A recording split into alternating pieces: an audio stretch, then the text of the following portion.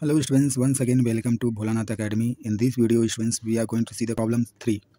We have to calculate the osmotic pressure. That is, we are going to calculate the value of pi. Okay students, of 0.2 molar glucose solution. That means here the concentration is given students. Concentration of solution is 0.2 molar. That means 0.2 mole per dm cube. It is given. Okay students, at 300 Kelvin. Now here the temperature is also given students. Temperatures they have directly given in Kelvin, 300 Kelvin. Okay students, now what happens students, here the universal gas constant is given in joule per Kelvin.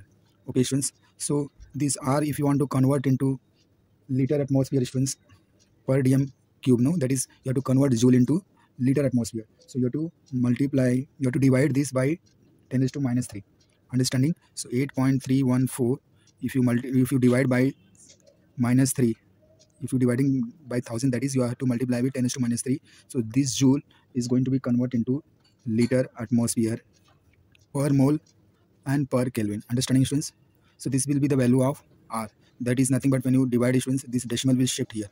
So it will come point here 314. Okay students, that is going to be converted like liter atmosphere per mole and per Kelvin. Understanding student? 4. Here 1 will be also there. So this is going to be converted like this. Understanding? This is the universal gas. Now what is the formula students? Now since you are knowing the formula of osmotic pressure is nothing but N to 2, that is moles, number of moles upon volume. So this is nothing but concentration into R upon T into T. Okay students, now you know the concentration students, that is 0.2. You know value of R is nothing but 0.08314. You know the temperature, that is 300 Kelvin. If you multiply all these students, the value is going to become 4.988 atmosphere. So this is the value of pi. Understanding students?